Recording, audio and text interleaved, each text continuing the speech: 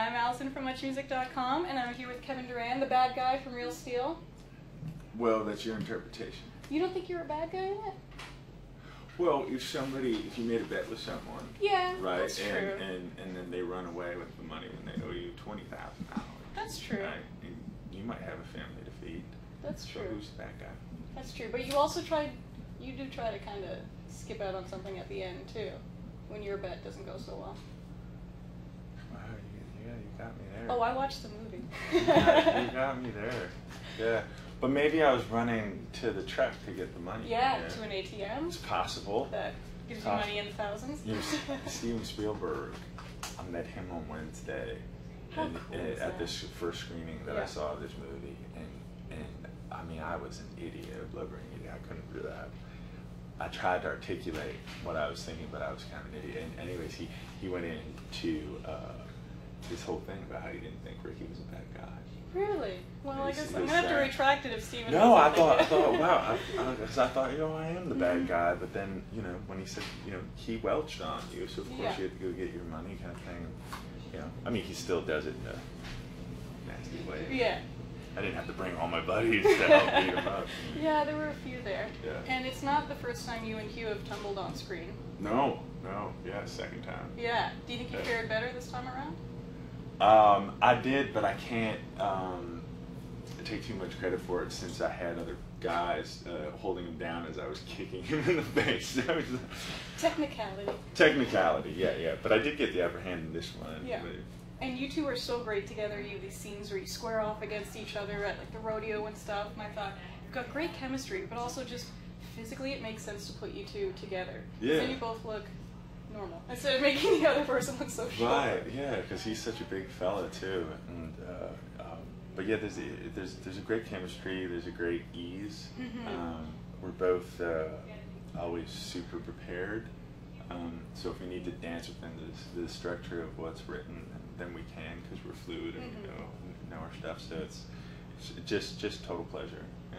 I was talking a little bit earlier to Sean Levy, and really, except for Hugh, it's a very Canadian movie. I know.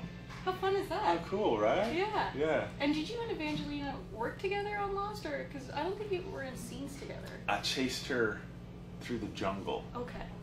And that was about it. Yeah.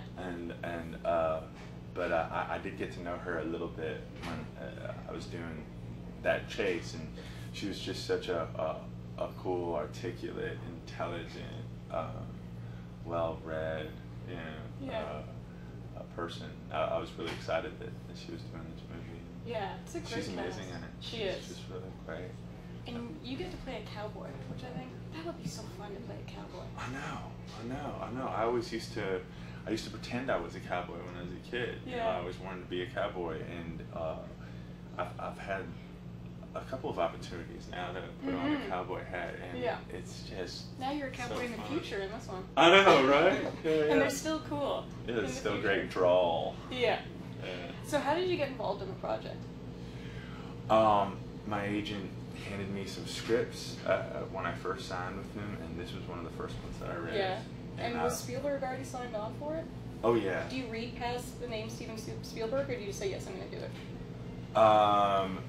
Well, it's funny because I got offered this and I Am Number 4 at the same time, which were both Mr. Spielberg. But you hadn't met him before for I Am Number 4? I had never met him, but he knew my work enough to offer me number 4. But I auditioned for Real Steel, so I ended up doing them simultaneously. Very cool. Which was really just such a gift. Yeah. It was so fun. And there's one scene in the beginning of the film where you're kind of in the rodeo, I guess you'd call it, or a fair, and there's a bull and a robot. And I thought, why are those things really there? Because you're kind of right in the middle of them. Right. Was that a real bull? Because it gets tossed around quite a bit. There was a real bull. Mm-hmm. I wasn't there for most of the shooting of the bull. Mm-hmm. And I was there for a lot of the robot stuff. They had this like massive kind of robot / model. He moved a little bit, but then when you see him in the movie, you're like, oh my gosh, look at this movement and this swagger, and so cool. It is. It really gets the heart pumping. Yeah. Really fun.